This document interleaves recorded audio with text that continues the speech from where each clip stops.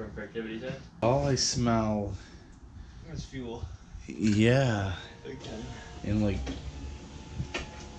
ether, alcohol, something. Just one breath, bud. What's up, you guys? We got the BMW in the garage. We have, well, I replaced the mass airflow sensor here. This guy right here. Got the old hood opener. Perfect.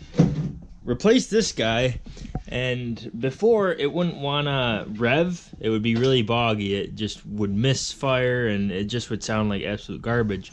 Well, after replacing that, it revs really nice. However, the situation we're having now is it doesn't want to idle.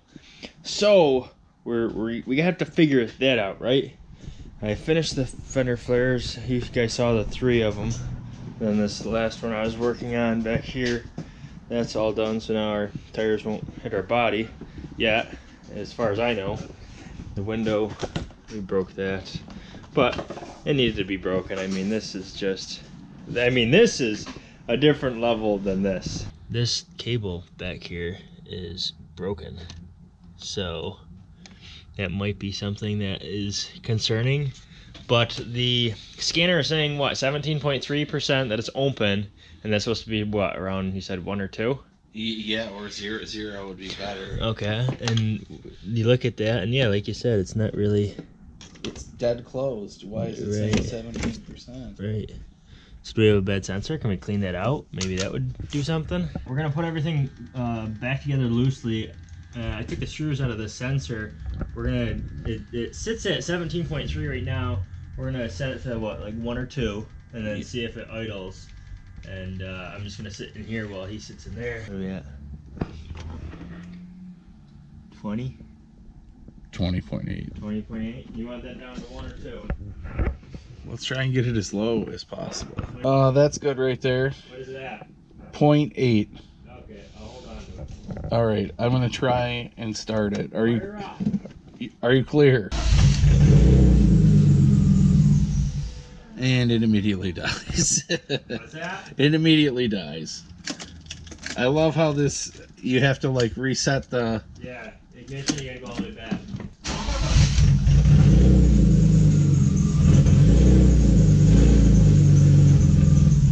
We're checking the spark plugs. The last one I can't get to with the old impact radio, so I have to do the old caveman, get a Actual wrench. Yeah. Dude, the Amish will be proud, but they're not going to be watching the video, so I guess you guys are going to have to tell your Amish friends.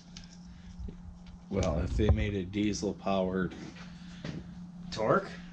no, just a diesel powered wrench, It's kind of, isn't it funny, the amount of electricity that they use to start that engine isn't against the rules, but once it's running, something about they can use kerosene. Yeah, diesel and kerosene. Yeah, but still, you're using an ignition process, like, right? Well, diesel is. Yeah, but how are you gonna crank the engine over? Are you pulling over all that engine, or what's going on there? So we're going in the spark plug hole. What do we got in there? Okay, we're in. That's the top of the piston. Yeah. Okay. Can you rotate it a little bit to see what's? Not really. It's not very informative. It's pretty dirty, huh? Yeah. Grimy. It's got a little carbon on it. Spin around and rich. What else we got? Man, that's pretty good quality. Now, you can just ram it into it like that? Is that good for it? Well, I mean, it's metal. It should be fine. Okay. You don't think that sensor is just bad? I want to say that's bad. But I'm not a professional such as yourself. No. I mean, you went to schooling and stuff. I've just, I've gone to YouTube University here and there. First and last time I've ever been called a professional or anything. Hey, you know what? The day's still young.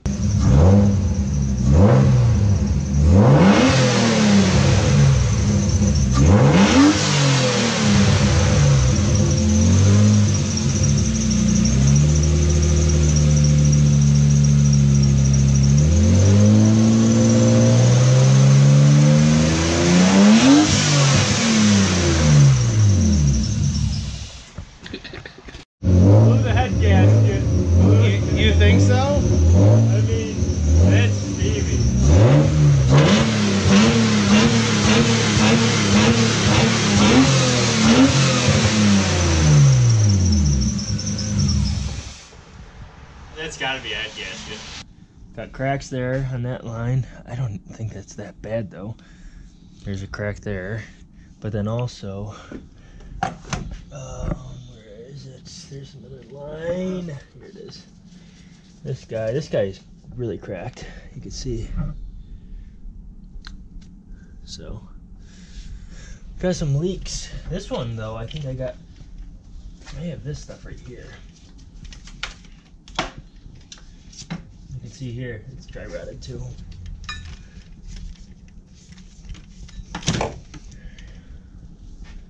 Yeah, it's not the most pretty thing.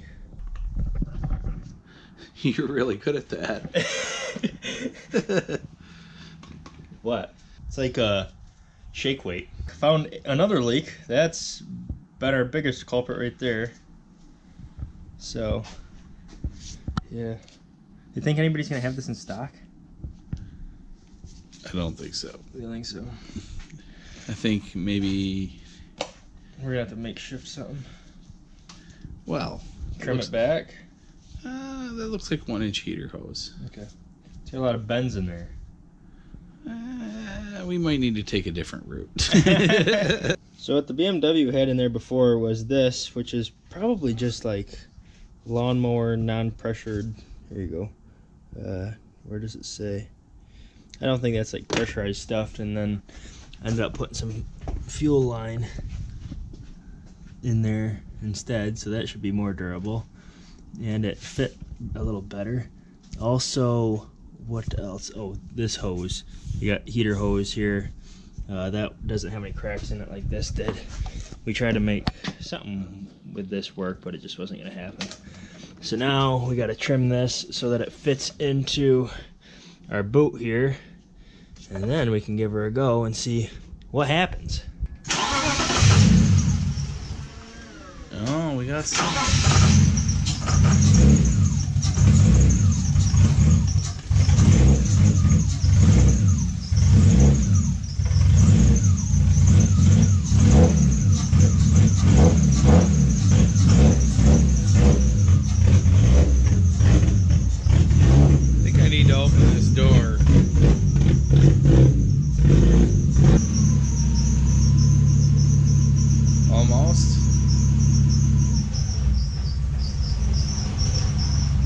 Maybe it needs to relearn. It's idling. Yeah. At a super low RPM, 200 RPM.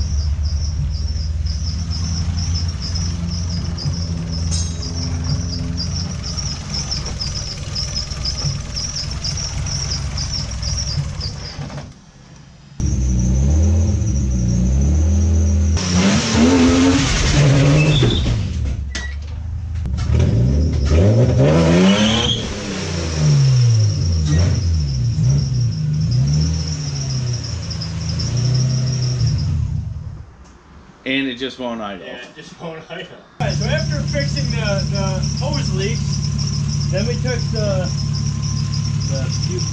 throttle body apart and set the idle screw in one more turn, and now we're idling.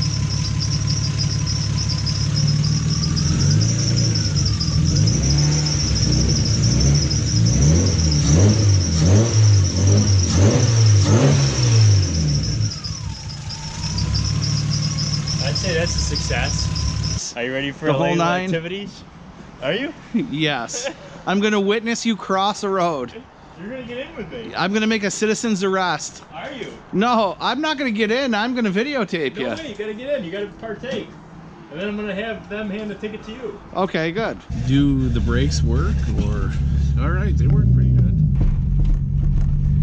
They're still screaming. You guys gotta see the look on his face.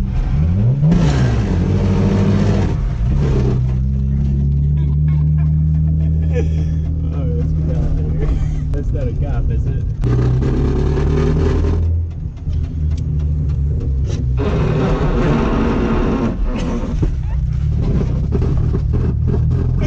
The noises!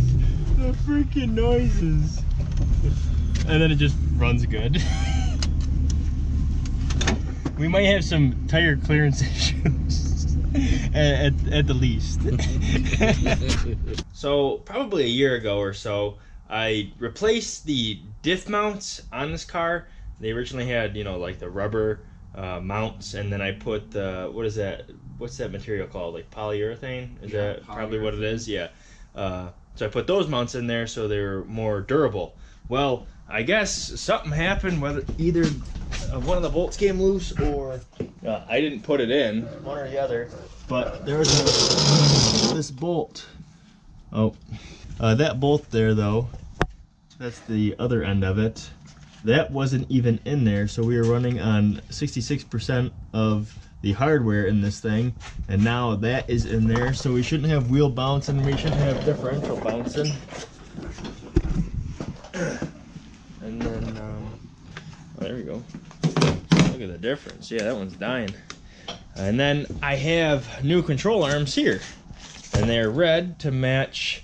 If you guys can remember, when I re-welded the bracket there that protects the bottom of the oil pan, it's the same color red.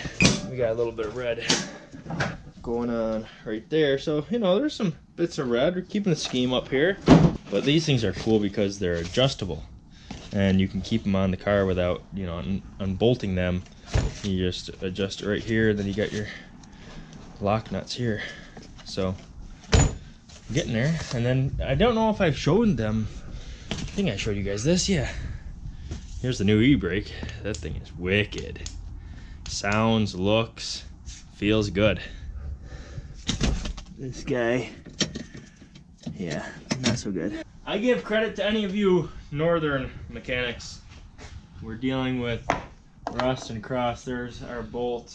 I have the two inner bolts loose. However, these outer ones, this one broke, and then that one is seized up, so I'll probably break that one too. But this one, it doesn't want to go.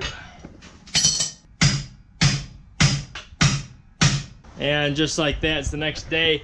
I just got some news, you guys, and it doesn't make sense for me to keep the BMW any longer.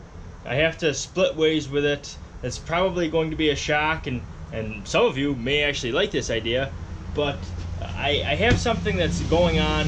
I probably won't be revealed to you for 3 weeks, maybe 4 weeks. I apologize if not knowing it makes you anxious or excited. I hope it makes you excited. It makes me excited.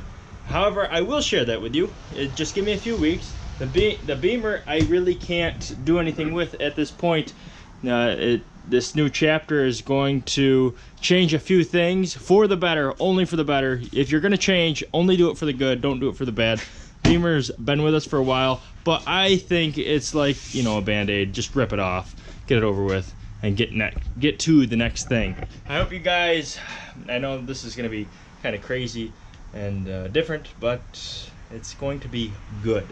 So stay froggy fresh, stay super fly. We'll see what the hell happens in the next couple weeks. I want to upload, just we're gonna have to find something else. Stay froggy fresh, stay super fly. Until next time, 3D Machines out. And the Beamer's gonna be gone.